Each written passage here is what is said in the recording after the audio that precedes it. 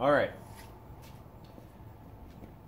I don't really like doing that whole description crap on the Facebook Marketplace because I think I don't have enough room, really, honestly, to explain what these boards are that I have that I'm trying to sell. So this is a 2018-2019 Nidecker Donuts. Hopefully you can see it pretty well. Top sheet's really good condition. Only damage on the top sheet is literally right here. There's a little bit of rashing. You can see the wood a tiny bit. And then you can see some little bit of chips right here and right here. But as far as like any kind of eyesores, really nothing on this top sheet. I just got this board. I got this board in a package. The guy sold me 3 boards. 2 of them were Nideckers. I've never ridden Nideckers. I wanted to check it out. That's why I got it. I'm selling it because I have too many amazing carving boards. And I really don't need another one. So that gives you a little clue as to what this board's for. This board is part of their surf series. It's supposed to be for riding POW. I think general all mountain use. Definitely free ride oriented. But as far as the word surf does not come to mind when I ride this board. This board, to me, is not surfy. That's my opinion. I think if I were to set it all the way back, detune these edges, and we had some good snow, I think it could be surfy. But to me, the word surf did not come in mind when I rode this board. This board, when I rode it, it's super stiff. Not like crazy stiff, but it's pretty stiff. This tail is super stiff. This board's full camber. It has, rocker right here, but it's pretty much camber from contact point to contact point. Really nice camber on it. This board is for charging hard. This board is for lane trenches. This board is for really getting your carve on, in my opinion. Or it's just great at that, and that's what I did on it, and that is why I have that opinion. I do a lot of technical riding. I do a lot of tree riding, and I have other specific brand boards that I really like in that. But I can ride full camber boards in the trees, no issues. This board, definitely, if you're taking it into the trees, it's not super, like 5, 6, 7 inches. You're going to want to detune these edges. If it's hard in the trees and you're just trying to get your technical tree riding because you're a psycho, definitely going to want to detune these edges to make it, and maybe even slam it back so you can get your surf on in the trees. You take it in there with decently sharp edges, it's not a board that I think is made for that. That's not what it's. No surf. I don't believe in the surf series for this board. This board is for charging. Other cool thing about this board for charging is that it has a 9900 sintered base. So if you don't know anything about bases or sintered bases, extruded bases, different grades of sintered bases, 9900 is literally the top. That I'm sure there's some new base that's like above 9900, but you're not getting like 4 more levels of sintered bases. 99, 9000, 8000, that's the top tier bases that you're going to get on really expensive boards. Jones, I believe I think they went to the 8000. They used to have a 9000, then they went back down a year later to the 8000. I'm sure they have another board out there that has 9000 or 9000 plus. But this board, the base, just so you know, this base is fast. I have 1 day of wax on it. I have 1 wax on it with 1 day of riding. I will wax it again if you want me to, if you buy it for extra cost. But this board is waxed, ready to ride. No deep gouges in the base. I don't see any P-texing, any kind of repair jobs, anything like that. So this base is solid, this top sheet is solid. Overall, this board, for being a used board, this board is solid. Definitely for the dude that wants to rail carves, has a board that can go faster than everybody else.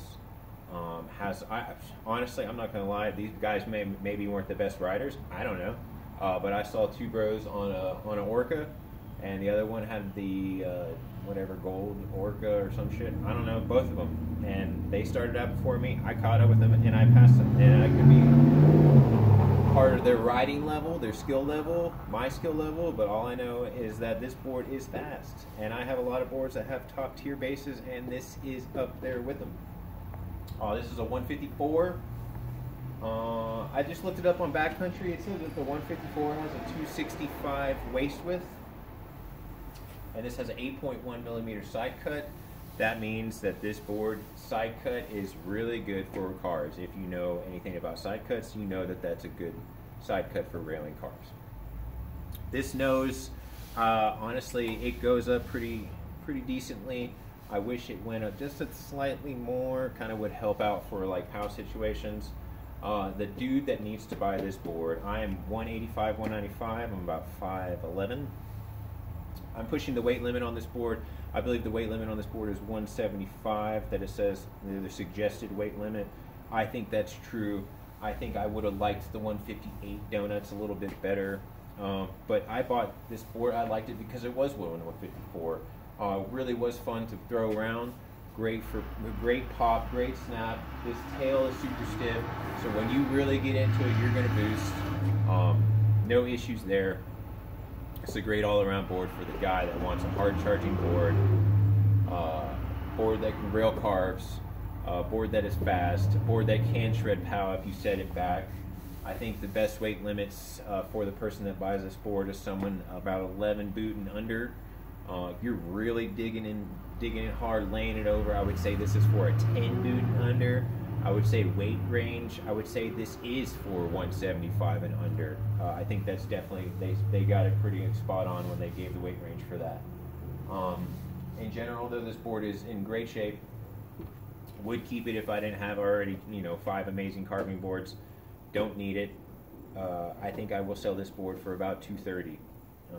I think that's a great price. For this sintered base, you really, for just that alone, I think the sintered base, that alone, is a great price for $230. The decent shape that it's in. I know you can get a 150 Donuts right now, same model for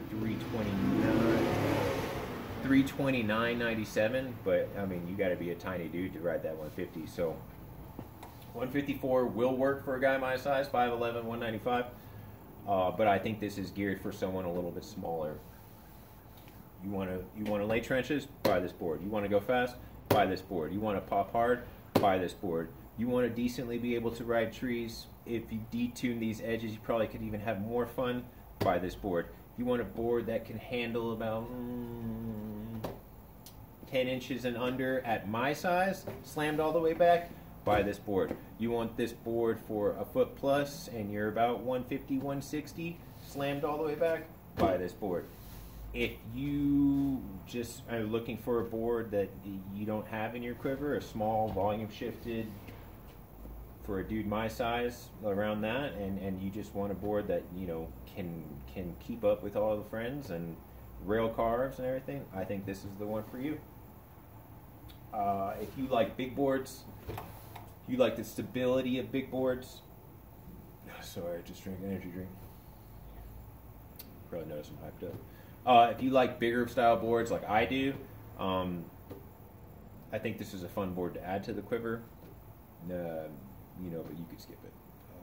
If you're more into 154 area, 157 and under area, and you're looking for a smaller board that can have the stability of a 157, 158, but at a 154, and a more, say 175 and under, this is the board for you. Great board.